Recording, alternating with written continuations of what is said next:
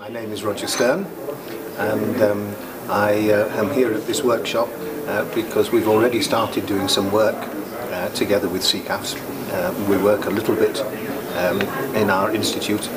I'm a statistician, I should tell you, and we've been working on the baseline survey.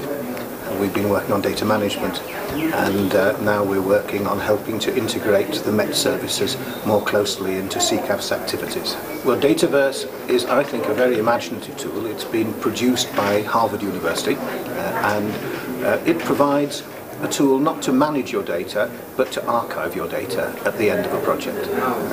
And it's particularly designed to archive the raw data. And this is a weakness of many organisations, that they collect raw data and after the project the data are nowhere to be found. So this provides a tool to archive the raw data together with all the information, the reports, the questionnaires that surround the data. So these data can be used by other organisations later. The conclusions by the research can be tested having the data available.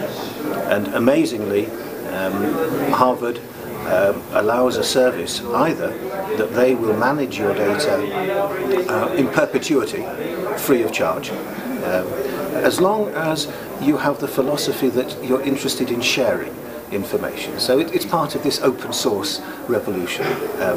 And secondly, if you really want to have your own Dataverse, and you would prefer not to have it housed at Harvard, you can download their software, again free of charge, to set up your own organisation to be able to archive your own data.